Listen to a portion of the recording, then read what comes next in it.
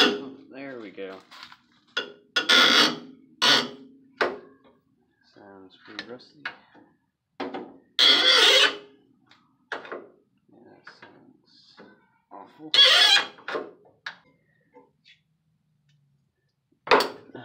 Yep, that sounded like it. Let's see if we can screw it. This thing. This one's coming out. There we go. First one. Let's see if this one's gonna comply.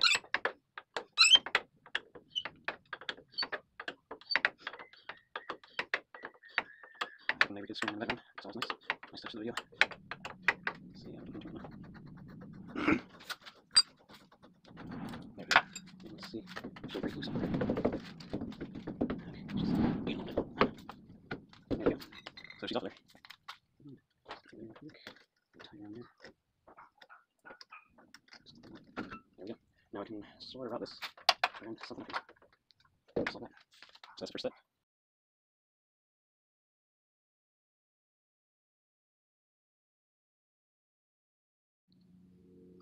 Alright, so we got the upper A-frame here. You can see it's got factory ball joints, factory upper and lower actually. And it's got these 4 rivets here. You can see come through on the back side there. And basically what I'm going to do here is take my angle grinder, just got a flat disc on it, buzz those down, take my punch and just punch those out, and this thing should come right out. See how easy it goes.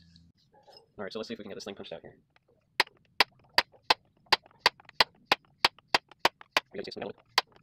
Maybe. There we go. So we got the first one out here. Let's see, came out the back there. Alright, so I got the other 3 ground down. Let's see how easy these things come out. Here we go.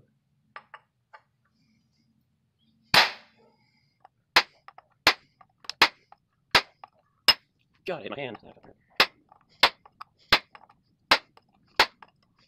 Alright, I'm gonna get a bigger hammer here. Let's see if it's a little better than I was using that small hammer. Okay, let's try this.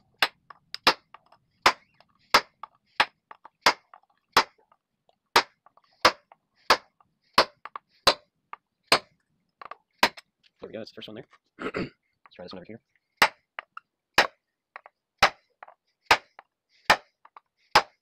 It's coming out. One more, 2 more, one more. There we go. So there's the 3rd one there, and we got our last one over here. See over there. One more hit, and there you go. See, this thing is loose now. Let me straighten this bottom part out. It just pulls out. So there you go. There's your factory ball joint pulled out of there, and now you can clean your A-frame.